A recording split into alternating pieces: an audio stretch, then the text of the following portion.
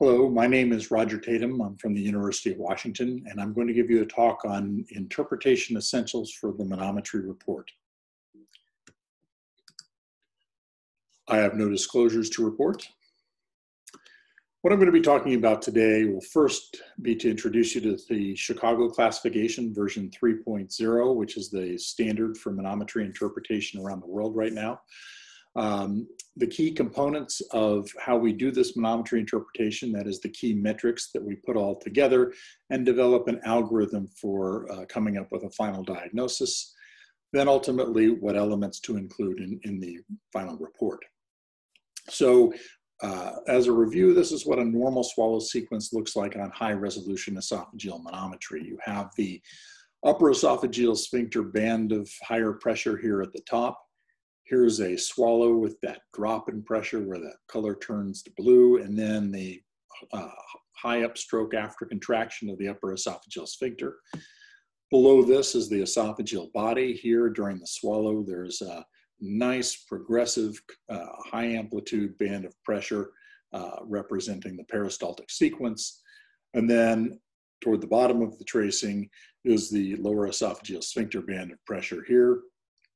You see it's interrupted, the swallow is reduced, has resulted in a relaxation, and then the after contraction here, and then it comes back down to the baseline lower esophageal sphincter pressure. Below that, of course, is intragastric pressure. So on our x-axis of this diagram, we have length along the esophagus. Pressure is represented by a differential color as indicated on this scale here on the left. And the y-axis is time in seconds. So the Chicago classification was first proposed and put into place in 2008, and the most recent revision on this was updated in 2015. The fourth version of this is actually in development right now, will be published relatively soon. This incorporates data from multiple channels at once in the high-resolution manometry paradigm in order to provide a detailed and really more accurate representation of what's going on with individual swallows and motility events that happen during the swallow sequences. There are three primary metrics that are used to develop ultimately the diagnosis that we make as a result of what we're doing with the Chicago classification. And those are the integrated relaxation pressure, or IRP, distal contractile integral, or DCI, and the distal latency. I'm going to start by talking about the integrated relaxation pressure. This is a measure of swallow-induced lower esophageal sphincter relaxation. And it's not simply a nadir pressure or single point pressure, but it's actually looking at this band of pressure all across the LES during the entire duration of what's called the deglutative relaxation window, or the swallow itself. From the time that the swallow begins, as indicated here, the relaxation of the upper esophageal sphincter, until the time that the peristaltic wave reaches the lower esophageal sphincter. So what we do is we take 4 seconds during that time, and that's the time that it is thought that the bolus has the best opportunity to pass through the lower esophageal sphincter, and we are looking at the lowest pressure at any 4 seconds in that window there. So that's why we call it the integrated relaxation pressure. And a normal integrated relaxation pressure is less than 15 millimeters mercury for one of the more commonly used manometric systems, the Medtronic system, as it's currently known, or less than 21 millimeters mercury in the Sandhill system. And really, for the purposes of the manometry report, we're looking at the median integrated relaxation pressure for all 10 of the swallows that are performed during the study. So we see an abnormal IRP in 2 pathologic entities. The first of these, of course, is achalasia, which you have abnormal LES relaxation is really a major part of the definition. So the IRP is greater than the upper limit of normal. And furthermore, there's an absence of any normal peristaltic contractions, and that's very important. There is an absence of any normal peristaltic contractions. Right here we have type 1 achalasia, where there's no peristalsis whatsoever, no pressurization within the esophagus, and no relaxation of the lower esophageal sphincter. Then there's type 2 achalasia, which is represented by these panesophageal pressurizations, these columns of pressure that stretch from the inferior border of the upper esophageal sphincter to the border of the proximal border of the LES. And finally, type 3 achalasia, in which you have these spastic contractions. These are premature contractions. They are spasm. They are not normal peristaltic sequences, and they're typically high amplitude like this. The other entity we see is something called esophagogastric junction outflow obstruction, which is a mouthful, EGJ000, in which the IRP is greater than the upper limit of normal, but there is at least some normal peristalsis. Now, often you can see ineffective peristalsis, but there will be some normal peristalsis, and there will be progressive peristaltic sequences, unlike in achalasia. The next major metric is the DCI, or distal contractile integral. This is really a measure of the overall strength and force of the esophageal peristaltic contraction, or the vigor. This takes into account the length of the segment of contraction that we're looking at, which is really essentially the distal 2/3 of the esophageal body. The amplitude of that contraction over the time it takes for that to occur, and the time that it takes in itself to progress. So it's measured as overall millimeters mercury per centimeters per second. So we can then characterize each individual swallow sequence based on the DCI, as well as one other component of this, which is known as the peristaltic break. And that is the space between the proximal esophageal segment and the distal 2/3 or distal esophageal segments here. So that peristaltic break is measured in centimeters. So in looking at individual swallows using the DCI, a failed swallow is one where the distal contractile integral is less than 100 millimeters mercury per centimeter per second, whereas a weak swallow is greater than 100 millimeters mercury per centimeter per second, but less than 450. And a normal swallow is in the window between 450 and all the way up to 8,000. So any of those would be considered normal, as long as they're not premature or something like that, which we'll get into in some of the next slides. And greater than 8,000 millimeters mercury per centimeter per second is known as a hypercontractile. Looking at normal swallow sequences, a fragmented one would be one in which the peristaltic break, again, that distance in centimeters between the proximal and distal segment, is greater than or equal to 5 centimeters. So the major disorders of peristalsis that we see with this include hypertensive peristalsis, which is most commonly referred to now as jackhammer esophagus. And this is one in which at least 20% of swallow sequences have a DCI of greater than 8,000. You'll note that we no longer in Chicago classification version 3.0 have the entity nutcracker esophagus.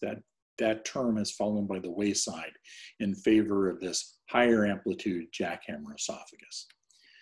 And then there's absent peristalsis, or absent contractility, and that's where all of the swallows are failed. That is, there is no normal swallow, no swallow with a DCI of greater than 100 in the entire swallow sequence.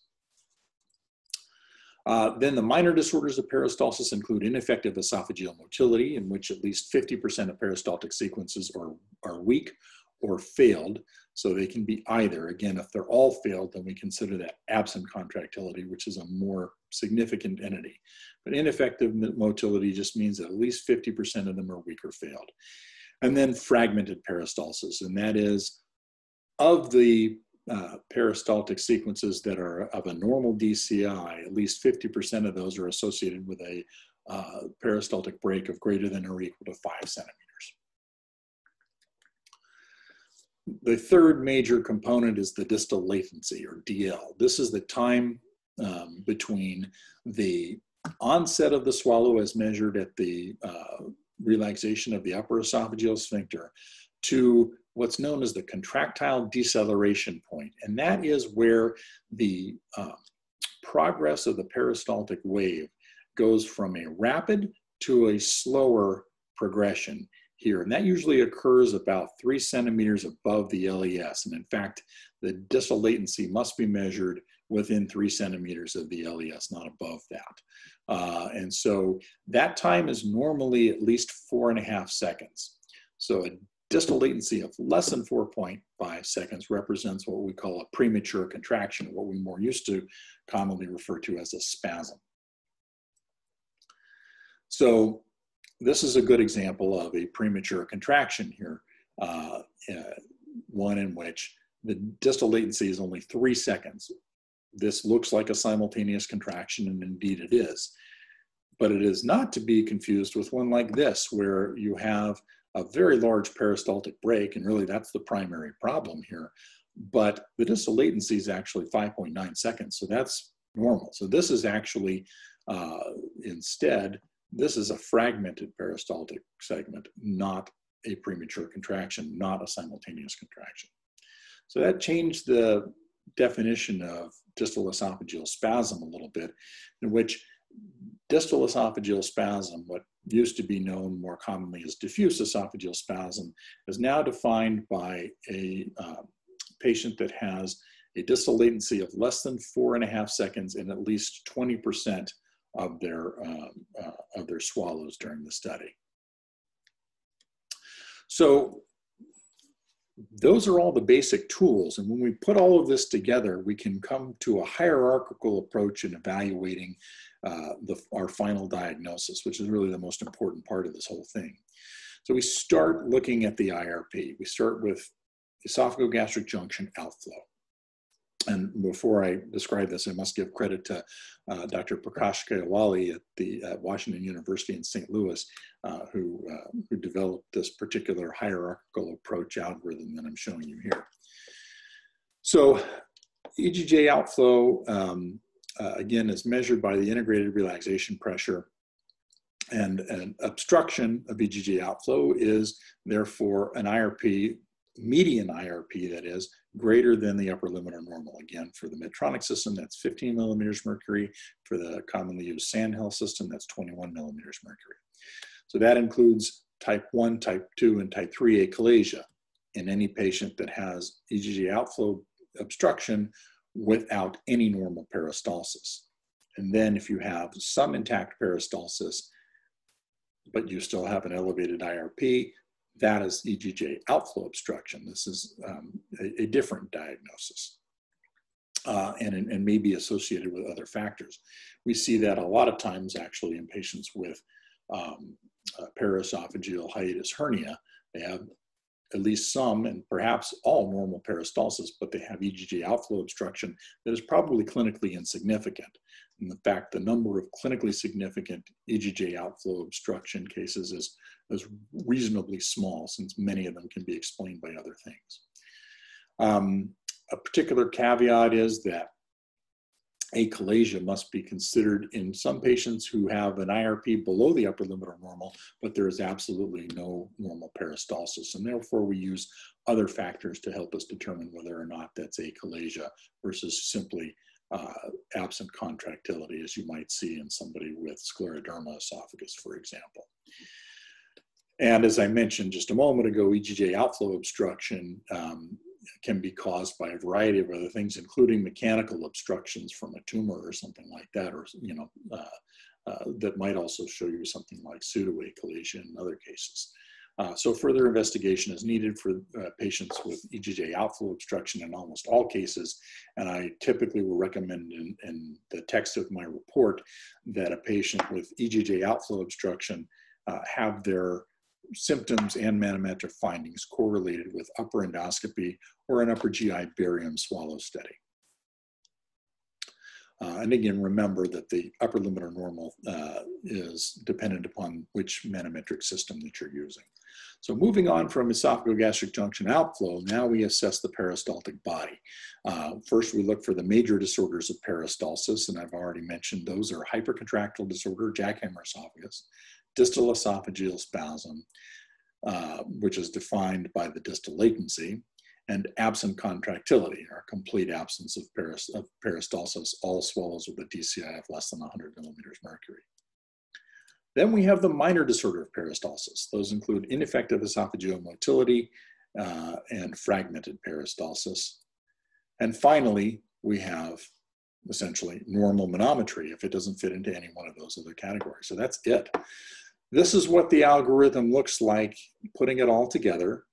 I'm not going to go through these individually because I just did that, but you can see, first looking at EGJ outflow obstruction, ruling out achalasia. If not that, it's EGJ outflow obstruction by itself. Now we're looking at peristalsis with a normal IRP, and we look at the distal latency and we look at the distal contractile integral. The major disorders of peristalsis, DES, jackhammer esophagus, absent contractility. If it's not one of those, is it one of the minor disorders of peristalsis? Note that there's a red dotted line here indicating that really those are the major motility disorders that we've just covered, and we've ruled those out. Now we go to the minor disorders of peristalsis. IRP is normal, but we have greater than 50% of ineffective swallows. That's ineffective esophageal motility, or fragmented peristalsis if that's defined by the fact that the peristaltic break is greater than 5 centimeters and not otherwise ineffective. Then finally, ruling all of that out, you have normal manometry. So what goes into the final report? Well, this varies by the center, but what I like to include is LES analysis, especially the LES resting pressure and the IRP. Oftentimes people will include the proximal border of the LES, which gives an estimate of the overall esophageal length, as well as whether or not you see a dual high pressure zone, which is associated with hiatal hernia. Not really in the scope of what I'm covering here, but another thing you can put in the report. And then an analysis of peristalsis, the mean DCI, mean distal latency, then those percentages of contractions which are normal, percent failed, percent weak, percent hypercontractile, and percent premature. And then, though it's not part of the Chicago classification, the upper esophageal parameters, such as the UESP and measures of UES relaxation. Again, I didn't go over the analysis of that here because it's really not part of the Chicago classification, but it really kind of depends on what you're trying to do with your studies and who's really interested in these. You'll find that the otolaryngologists typically are somewhat interested in those parameters more than foregut surgeons will be. Then the last part is the final diagnosis. This is our unifying diagnosis based on the algorithm that I've just presented. This, I think, is the most important, and I think also bears telling that for the average surgeon, and even most gastroenterologists, it's this last which is the most important, and probably the only thing that they're really going to read and pay attention to. It's only those who are somewhat more in depth in their knowledge that are going to read beyond that and look at your parameters which you've listed that support your diagnosis. So that's basically everything in a nutshell. It's a lot of material. Thank you again for taking the time to listen to this today. And if you have any questions or would like to discuss anything with me directly, I'd be very happy to answer them. You can email me at rtatum@uw.edu. Thank you very much. Bye-bye. Take care.